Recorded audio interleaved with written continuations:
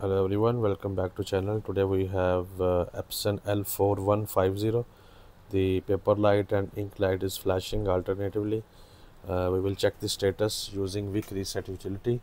You can download Wick Reset utility from Google, and this is Wick Reset utility. If I will check read waste counter, it's showing us that waste ink pad flow counter overflow error.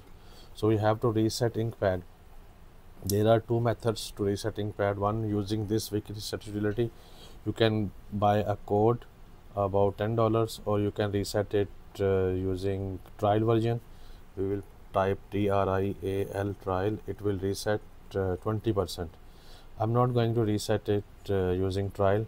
I will reset using adjustment program, and I will reset it 100%.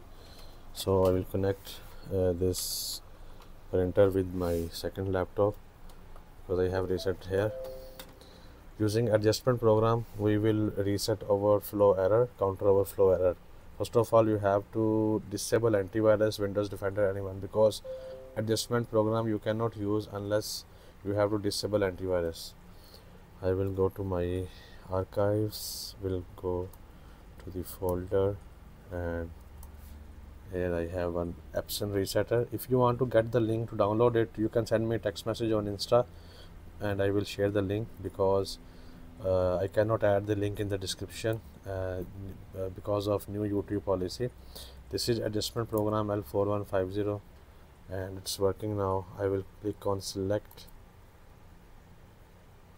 and then I will select my model L4150. This adjustment program you can use with L4150 and 4160. Click on port and I will select 4150 USB 035 port, and I will press OK. And now we have to click on particular adjustment mode, and then waste ink pad counter. I will press OK. Now I will check both icon and I will press on check, and it's showing that 100% full and this is 1%. So I will reset both counters and I will click on initialize.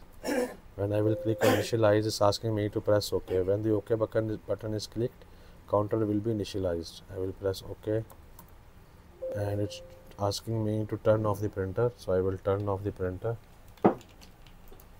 Okay, turned off, and I will press OK here, press OK, and we'll press cancel, previous, and quit. Now I will turn back on the printer, and it's turning on, and there is no ink pad error before.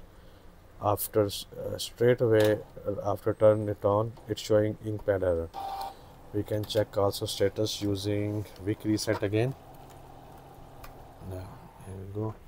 I connected it with my second laptop, and we'll click on read waste counter, and you can see this is 0% now.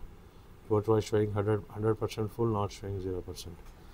So this was the method to reset waste ink pad counter in 4150. Second, if you need the download link, you can send me a text message on Insta. I will share the link. Thank you for watching. All the best.